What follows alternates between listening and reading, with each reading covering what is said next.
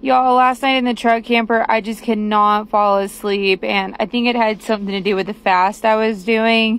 So I made some like decaf spiced chai and filled it all the way to the brim, and I finally went to sleep at like the wee hour of the morning. So the first stop I made today was to Sprouts Farmers Market and got some Celsius. I drank both of those, and then I got this shrimp and grits, but instead of grits, it had cauliflower rice. I was still trying to wake up, so I went ahead and did my laundry this morning, and it turned out to be the coolest laundromat. They had this like 12 load, and they would put the detergent in for you. I used a regular one, but it was like $17.50, and I was like, that is so cool. That would be so convenient if I had a huge family. That was my morning.